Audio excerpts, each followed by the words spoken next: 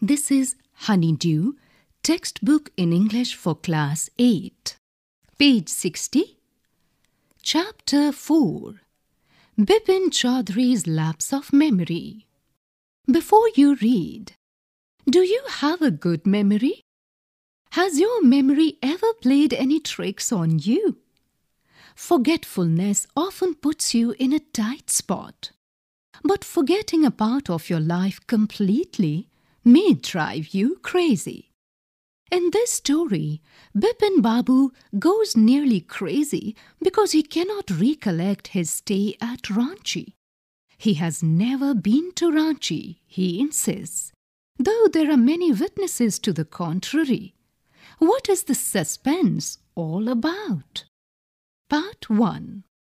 Every Monday on his way back from work, Bepin Choudhury would drop in at Kalicharan's in New Market to buy books. Crime stories, ghost stories and thrillers. He had to buy at least 5 at a time to last him through the week. He lived alone, was not a good mixer, had few friends and didn't like spending time in idle chat. Today at Kalicharan's, Bepin Babu had the feeling that someone was observing him from close quarters. He turned round and found himself looking at a round-faced, meek-looking man who now broke into a smile. "I don't suppose you recognize me. Have we met before?" asked Bepin Babu. The man looked greatly surprised. "We met every day for a whole week. I arranged for a car to take you to the Choudhury Falls in 1958. Word meanings: idle chat, unnecessary routine conversation. Meek, quiet, humble. Page 61. In Ranchi. My name is Parimal Ghosh. Ranchi? Now Bepin Babu realized that it was not he, but this man who was making a mistake. Bepin Babu had never been to Ranchi. He had been at the point of going several times, but never made it. He smiled and said, "Do you know who I am?" The man raised his eyebrows, bit his tongue and said, "Do I know you? Who doesn't know Bepin Choudhury?" Bepin Babu now turned towards the bookshelves and said, "Still you're making a mistake." "One often does. I've never been to Ranchi." The man now laughed aloud. "What are you saying, Mr. Choudhury?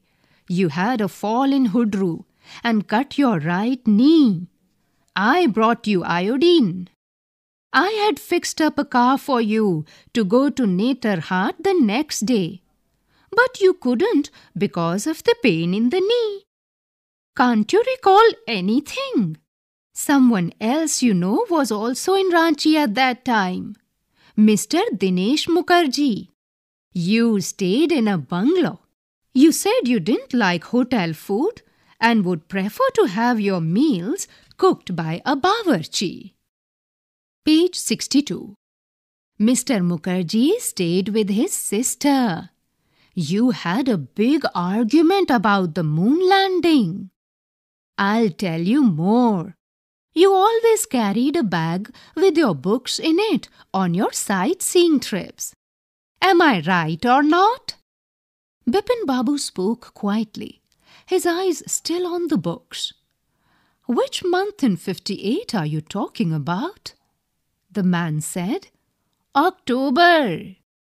"No, sir," said Bepin Babu. "I spent puja in 58 with a friend in Kanpur. You are making a mistake. Good day." But the man didn't go, nor did he stop talking. "Very strange. One evening I had tea with you in the veranda of your bungalow. You spoke about your family. You said you had no children and that you had lost your wife 10 years ago. Your only brother had died insane, which is why you didn't want to visit the mental hospital in Ranchi. When Bipin Babu had paid for the books and was leaving the shop, the man was still looking at him in utter disbelief. Comprehension check. 1. Why did the man stare at Bipin Babu in disbelief? 2. Where did Bipin Babu say he went in October 58? 3. Mention any 3 or more things that Parimal Ghosh knew about Bipin Babu. Part 2nd. Bipin Babu's car was safely parked in Bertram Street by the Lighthouse Cinema. He told the driver as he got into the car, "Just drive by the Ganga, will you, Sitaram?" Driving up the Strand Road, Bipin Babu regretted having paid so much attention to the intruder. He had never been to Ranchi, no question about it. It was inconceivable that he should forget such an incident which took place only 6 or 7 years ago. He had an excellent memory, unless Bipin Babu's head reeled. Word meanings: utter disbelief, complete surprise. His head reeled. He was shocked and confused. Page number 63. Was he losing his mind? But how could that be? He was working daily in his office. It was a big firm, and he was doing a responsible job. He wasn't aware of anything ever going seriously wrong. Only today he spoke for half an hour at an important meeting. And yet the man knew a great deal about him. How?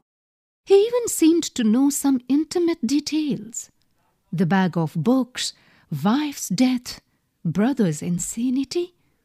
The only mistake was about his having gone to Ranchi. Not a mistake, a deliberate lie. In 58, during the pujas, he was in Kanpur at his friend Haridas Bagchi's place. All Bipin Babu had to do was write to. No, there was no way of writing to Haridas.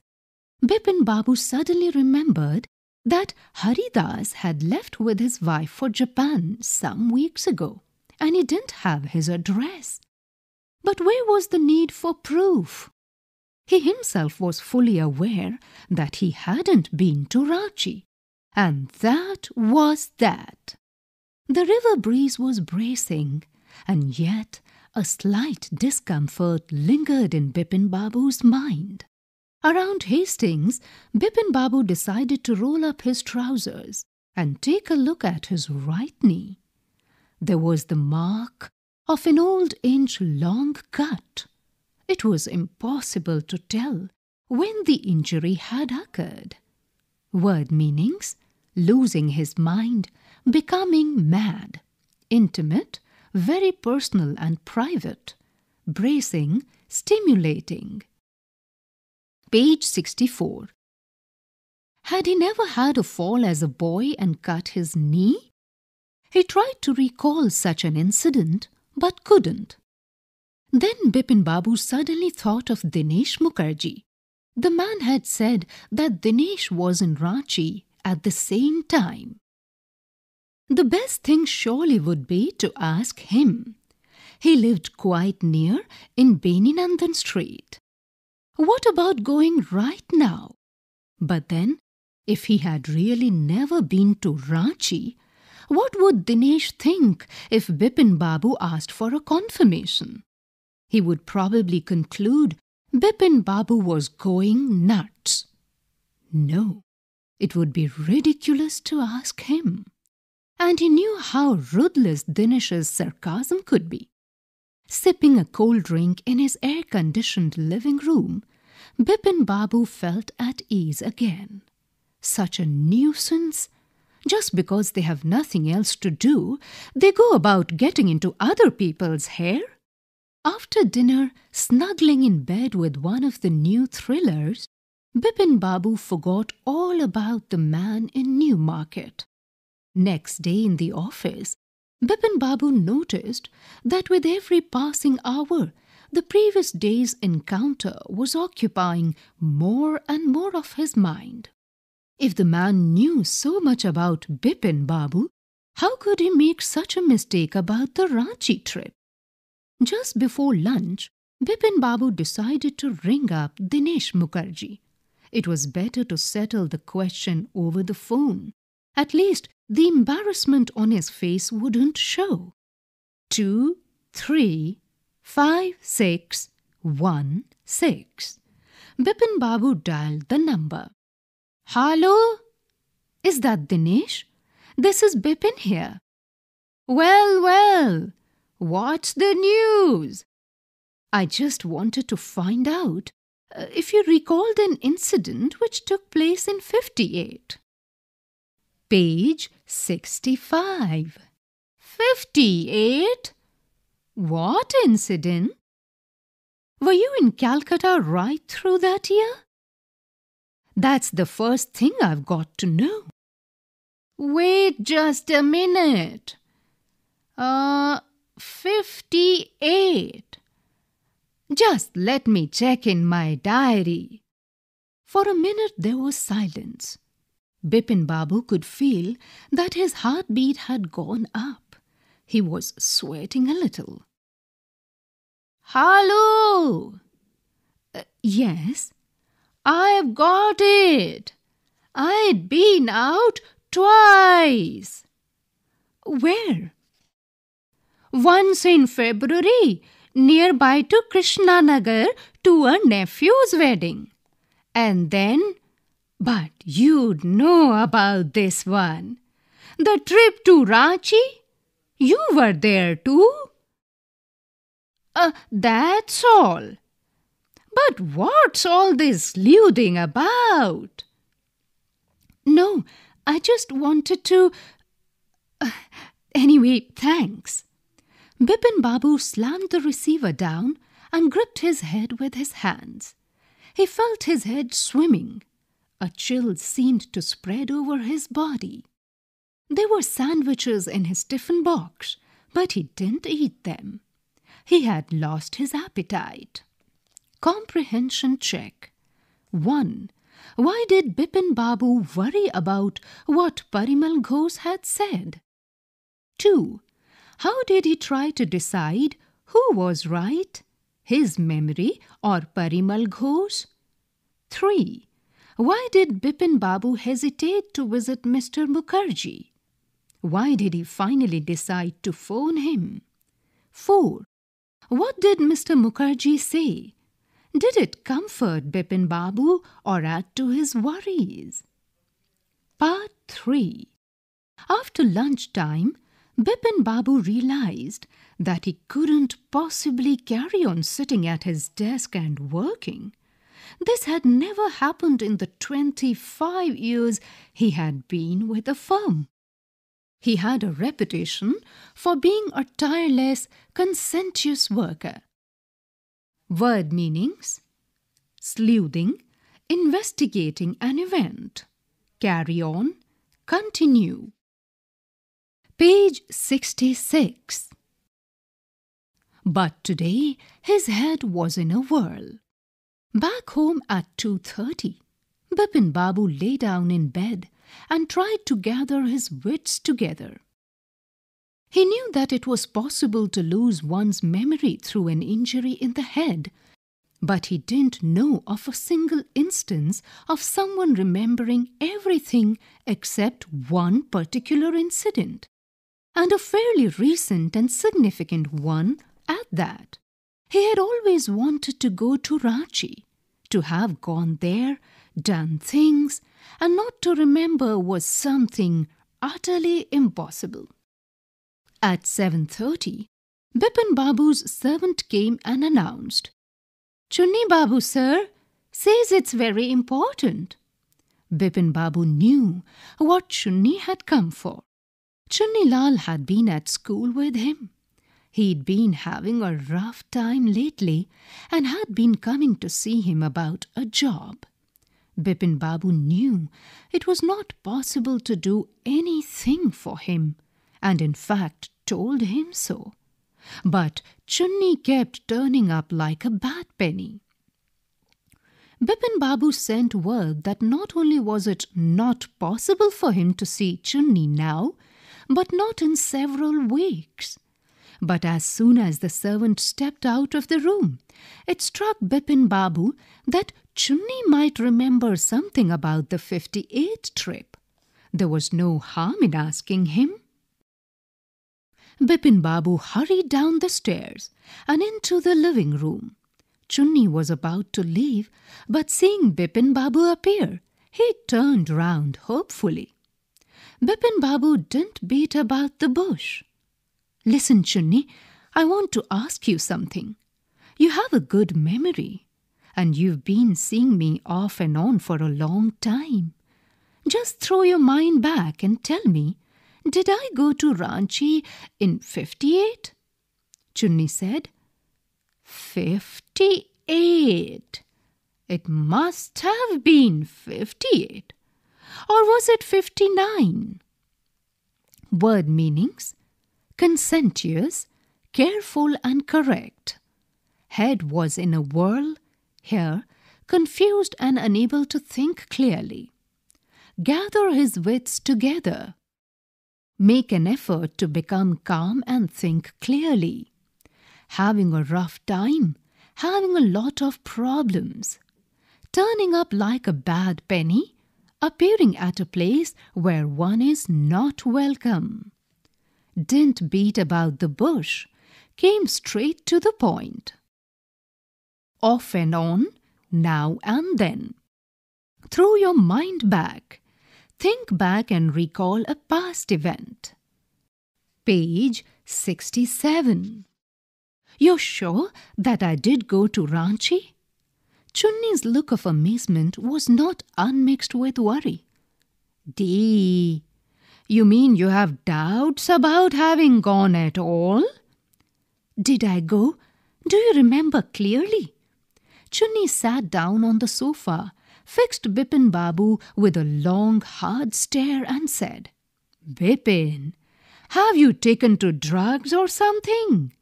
As far as I know, you had a clean record where such things were concerned.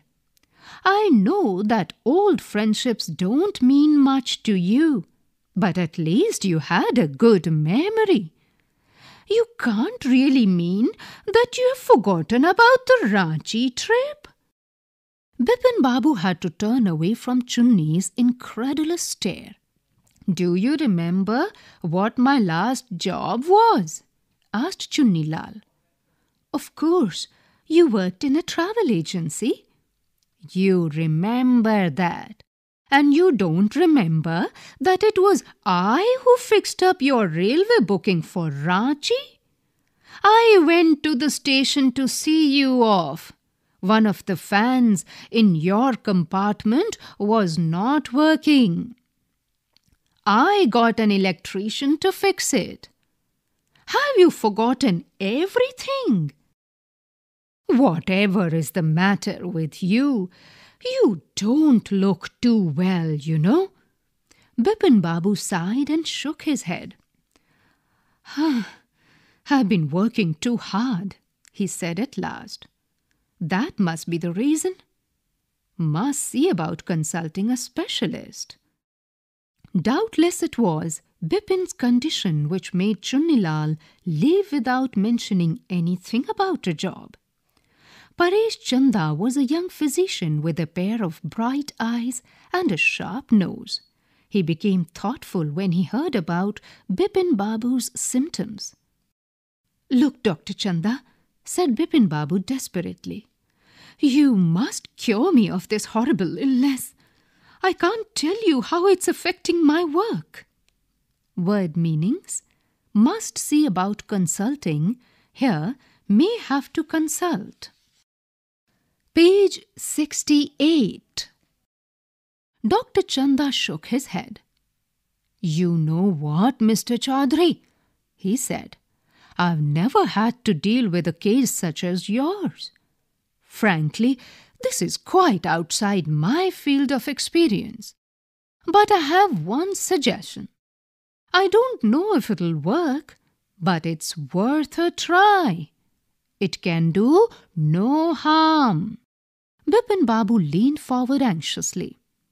"As far as I can make out," said Dr. Chanda, "and I think you are of the same opinion. You must have been to Ranchi, but due to some unknown reason, the entire episode has slipped out of your mind. What I suggest is that you go to Ranchi once again. The sight of the place may remind you of your trip. This is not impossible. More than that, I cannot do at the moment. I'm prescribing a nerve tonic and a tranquilizer. Sleep is essential, or the symptoms will get more pronounced." Bipin Babu felt somewhat better the next morning. After breakfast, he rang up his office, gave some instructions, and then procured a first-class ticket for Ranchi for the same evening. Comprehension check. 1. Who was Chunni Lal? What did he want from Bipin Babu? 2. Why was Dr. Chanda puzzled? What was unusual about Bipin Babu's loss of memory? Part 4. Getting off the train at Ranchi next morning, he realized at once that he had never been there before. He came out of the station, took a taxi and drove around the town for a while. He realized that the streets, the buildings, the hotels, the bazaars, the Morabadi hill, with none of these had he the slightest acquaintance. Would a trip to the Choudhury Falls help? He didn't believe so, but at the same time, he didn't wish to leave with a feeling that he hadn't tried enough. So he arranged for a car and left for Choudhury in the afternoon. Word meanings: tranquilizer, a medicine to reduce stress and anxiety. Procured, got with a little difficulty. Page 69. At 5 o'clock the same afternoon in Choudhury, 2 Gujarati gentlemen from a group of picnickers discovered Bipin Babu lying unconscious beside a boulder. When he came round, the first thing Bipin Babu said was, "I'm finished. There's no hope left." Next morning, Bipin Babu was back in Calcutta. He realized that there was truly no hope for him. Soon he would lose everything: his will to work, his confidence, his ability, his balance of mind. Was he going to end up in the asylum at... Bipin Babu couldn't think any more. Back home he rang up Dr. Chanda and asked him to come over. Then, after a shower, he got into bed with an ice bag clamped on his head. Just then the servant brought him a letter which someone had left in the letter box. A greenish envelope with his name in red ink on it. Above the name it said, "Urgent and confidential." In spite of his condition, Bipin Babu had a feeling that he ought to go through the letter. He tore open the envelope and took out the letter. This is what he read. Word meaning: came round, regained consciousness. Page 70. Dear Bipin, I had no idea that affluence would bring about the kind of change in you that it has done. Was it so difficult for you to help out an old friend down on his luck? I have no money, so my resources are limited. What I have is imagination, a part of which I used in retribution of your unfeeling behavior. Well, you'll be all right again now. A novel I've written is being considered by a publisher. If he likes it enough, it'll see me through the next few months. Yours, Chunni Lal. When Dr. Chanda came, Bipin Babu said, I'm fine. It all came back as soon as I got off the train at Ranchi." "A unique case," said Dr. Chanda. "I shall certainly write about it in a medical journal." "The reason why I sent for you," said Bipin Babu, "is that I have a pain in the hip from a fall I had in Ranchi. If you could prescribe a painkiller." Satyajit Ray. Word meaning: in retribution of, as a punishment for. Comprehension check. 1. Had Bipin Babu really lost his memory and forgotten all about a trip to Ranchi? 2. Why do you think Chunnilal did what he did? Chunnilal says he has no money. What is it that he does have? Working with the text. 1. The author describes Bipin Babu as a serious and hard-working man. What evidence can you find in the story to support this? 2. Why did Bipin Babu change his mind about meeting Chunnilal? What was the result of this meeting? 3. Bipin Babu lost consciousness at Choudhury Falls. What do you think was the reason for this? 4. How do you think Bipin Babu reacted when he found out that Chunnilal had tricked him? Page 71. Working with language. 1. Look at these two sentences. He had to buy at least 5 books to last him through the week. Bipin had to ask Chunni to leave. Had to is used to show that it was very important or necessary for Bipin Babu to do something. He had no choice. We can also use have to or has to in the same way. Fill in the blanks below using had to, have to, has to. First, I cut my hair every month. Second, we go for swimming lessons last year. Third, she tell the principal the truth.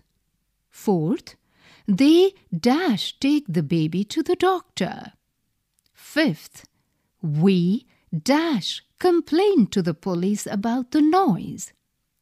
Sixth, Romit finish his homework before he could come out to play. Seventh, I repair my cycle yesterday. 2. Here are a few idioms that you will find in the story. Look for them in the dictionary in the following way. First, arrange them in the order in which you would find them in a dictionary. Clue. An idiom is usually listed under the first noun, verb, adjective, or adverb in it. Ignore articles or prepositions in the idiom. To help you, we have put in bold the word under which you must look for the idiom in the dictionary. First, at, from close quarters. Close adjective. Second, break into a smile. Break, verb. Look under break into something. Third, carry on. Carry, verb. Fourth, have a clean record. You may find related meanings under both these words. Fifth, beat about the bush. Verb, beat. Now refer to your dictionary and find out what they mean. Page 72. 3. Study the sentences in the columns below. A, B. I saw this movie yesterday. I have seen this movie already. Bipin Babu worked here for a week last year. Bipin Babu has worked here since 2003. Chunnilal wrote to a publisher last week. Chunnilal has written to a publisher. I visited Ranchi once long ago. I have visited Ranchi once before. Compare the sentences in the two columns. especially the verb forms, answer the following questions about each pair of sentences. First, which column tells us that Bipin Babu is still working at the same place? Second, which column suggests that Chunni Lal is now waiting for a reply from the publisher? Third, which column suggests that the person still remembers the movie he saw? Fourth, which column suggests that the experience of visiting Ranchi is still fresh in the speaker's mind? 4. Given below are jumbled sentences. Working in groups, rearrange the words in each sentence to form correct sentences. You will find that each sentence contains an idiomatic expression that you have come across in the lesson. Underline the idiom and write down its meaning. Then, use your dictionary to check the meaning. One sentence has been worked out for you as an example. Jumbled sentence: vanished the car, seemed to, into thin, have air. Answer: the car seemed to have vanished into thin air. Idiom: vanished into thin air. Disappeared or vanished in a mysterious way. First, stop and tell me, beating about, what you want, the bush. Answer: idiom. Page 73. Second, don't pay. If you, attention. You might, the wrong train. To the announcement, board. Answer: idiom. Third, the villagers tried the crime on the young woman to pin. Answer: idiom. Fourth, Bipin Babu orders to telling people under loved doctors eat early that he was. Answer: idiom. Fifth, the students, the teacher, his eyebrows, when said that all their lessons raised they had revised. Answer: idiom. Speaking and writing. 1. What do you think happened after Bipin Babu came to know the truth? Was he angry with his friend for playing such a trick on him? Or do you think he decided to help a friend in need? 2. Imagine you are Bepin Choudhury. You have received Chunni Lal's letter and feel ashamed that you did not bother to help an old friend down on his luck. Now you want to do something for him. Write a letter to Chunni Lal promising to help him soon. Or, a prank is a childish trick. Do you remember any incident when someone played a prank on you or your friends? Describe the prank in a paragraph. There was an old woman who lived under a hill, and if she's not gone, she lives there still. Honeydew. You were just listening to this audiobook. Production assistants Meenakshi Kugreti and Tanu Gupta. Recorded by Batilang Lingdo. Technical assistants Vikas Sangwan and Soumya Malik. Produced by Ajit Horo and presented to you by CI